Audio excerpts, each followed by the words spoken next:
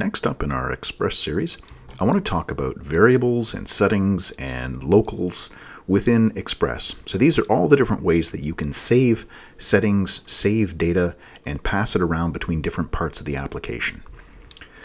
Okay, I've got a basic setup here. I've got some routes defined. I've got a basic application with a whole bunch of variables inside of it. If you want to follow along with this, the starter code, everything that I've got down here is linked to in the description. There's a code gist with all three files. These three files that we're going to be working with. The structure of the project is that we have a views folder. Inside of that, we've got a pug template. We've got a routes folder. Inside of that is the apples.js routing file. And then app.js, that is our main Express file here. And I've already got it up and running. We've got Express is installed and we've got it listening on port 4040. So we're going to run this and see what we get for different parts of the application. But I want to explain a bunch of things before we actually run it and do anything. So inside of here, I've got the routes included, and down here we're doing app.use to bring in those routes. So if you've watched the previous video on routing, you know all about that, you know how that works. I've also included here, I haven't done a video on templates yet, but this is how you can combine a pug template. So I've set up a variable called views, and it's pointing to the folder views. And then I'm saying that my view engine for this application is going to be pug. Now this command right here, app.set, this is actually setting a variable. Just like this line right here, app.set custom, and I'm setting that to Mandalorian. All three of these lines are doing the exact same thing. They are all creating something inside of app.locals.settings and then the variable name. So here is .custom. For this one, it's going to be settings.views, and this one is going to be settings view engine. Now I have to write it with a square bracket syntax because there's a space inside the name, but this is how they're all working. There is a thing called locals inside of the app object. That has one particular property called settings, and inside of there, this is where you can define a whole bunch of things. So these are application level settings. They exist for the entire lifetime of the application. We can also define our own properties outside of settings. Now with settings, I can put things inside of here.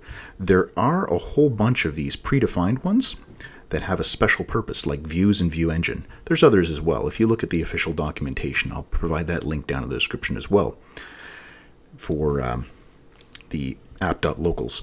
You can see there's a table with a whole bunch of predefined settings that you can set.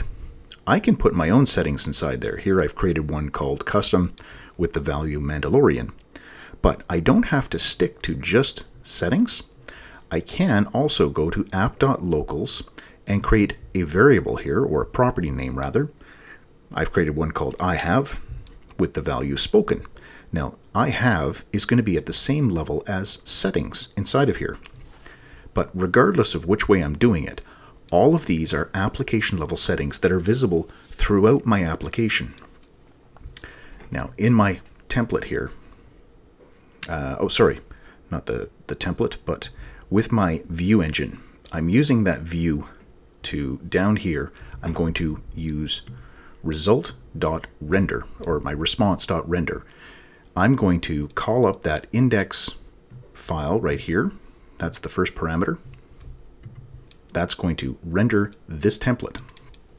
Inside of here, this is interpolation. So if you've worked with template strings in JavaScript, you're familiar with interpolation. Inside the curly braces with a pound sign in front of it, this is a variable. Now this variable here, title, is coming from something called locals. Now it's not the app.locals that we defined up here, app.locals I have. Not this one, but right here inside the render function, we're allowed to define an object. That object gets passed into the template. So index.pug, this file right here, this is being rendered, it's being turned from the template text into actual HTML for us, and this object is being passed into that file. So we can, here, just pass in a string for the variable title, And if we look inside the file, right here, title, that's the local. So this is the local called title, which is pugified. I believe that's what I called it. Yeah, that's the value that I passed in here. So title inside of locals is a variable called title, just like this. Now this one, who, is also coming from here. I've got one called who, but here I went to the app object and I said, get the thing called custom. Now because I'm using app.get, it means I'm going into app.locals.settings and finding the thing called custom. If we look up here, app.set custom, created app local settings custom. So this string Mandalorian, we're retrieving that with app.get right here. So the string Mandalorian is being passed in as the value of who inside of our template. There it is. So we're going to write out some text about Mandalorian. Now we've got settings.custom right here. There's custom again, Mandalorian. Now here I retrieved the value and passed it in as this. However, inside of my pug files, I also have access to app.locals.settings, app.locals.whatever. So here, since app.locals is available, I can use settings.custom to get Mandalorian, or the thing called I have, which back here, app.locals I have, is the string spoken. So this will write out I have spoken, this will write out Mandalorian, this will write out some text about Mandalorian. So let's run that. We want to make a request to our running server on localhost 4040. And just to make sure I get the route correct here, it was ABC. That's the route we want. Oh, yes, I can't just do that. I have to actually put curl in front of that. We're using the curl command to make our request. There we go. So let's open this up a little bit more to see it. And here is all the HTML that was actually generated. So inside the head, there's the title pugified. Let's look at our template. Right here, title, pugified. Then we've got an H1 with pugified. Sure enough, there it is, the H1 pugified. Text about Mandalorian, which is some text about who. That was getting it from the locals that were passed in. And then we're going to settings.custom. So app.locals.settings.custom should say Mandalorian again, and it does. And I have spoken, so the word spoken is coming from the variable I have, which was app.locals.iHave. And then our last one here, P, that one is the number 4040, and that was being passed through in a variable right here, P, and I just used a regular variable. So not everything has to go inside of this app.locals. We don't have to use app.set for everything. We can just use regular variables. If that's what you have, if you've got a variable and you want to pass it through, go right ahead. There's nothing wrong with this. Just these will survive for the life of the application. This is where you would put things like settings. So there we go. There's that port number being passed in. That's the 4040, and there it is being written out. And one other place that we can put values. So we've got app.set or app.locals to set those global application level ones.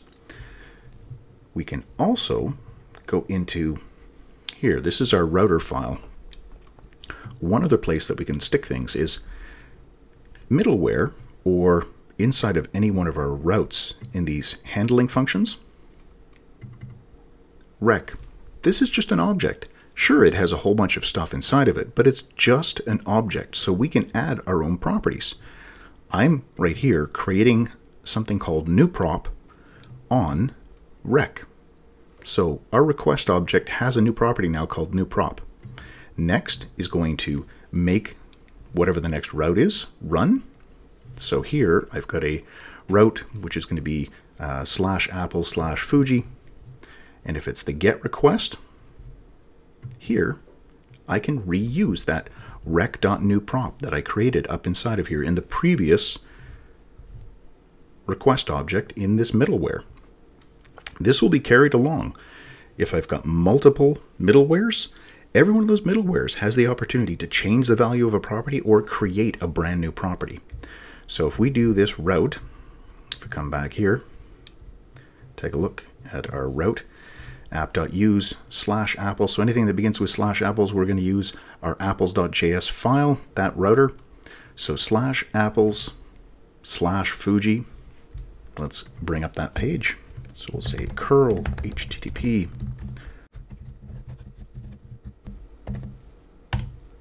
There we go. Get Fuji and Baby Yoda rules, which was the value that we set in this middleware function that then got passed along to the next middleware, which was the actual get method. All right, so we have app.settings up at the top level. We've got things being added to the request object. We've got standard variables that we can use anywhere throughout our JavaScript.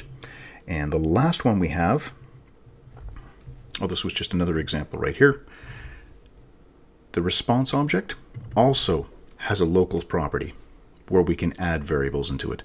So we're adding something new inside of here, inside of this locals property, which exists on the response object. The only difference between this one and the app.locals is that this one only exists while the request is being generated and sent back to the browser. This one has a very short lifespan, whereas the one that we're doing here, app.locals, this is going to stick around for every subsequent request. So a whole bunch of users making requests, they're all sharing app.locals, but the the res.locals rather, this one exists only while the request is happening for one single user. All right, so if you have any questions, feel free to leave those in the comments down below. And as always, thanks for watching.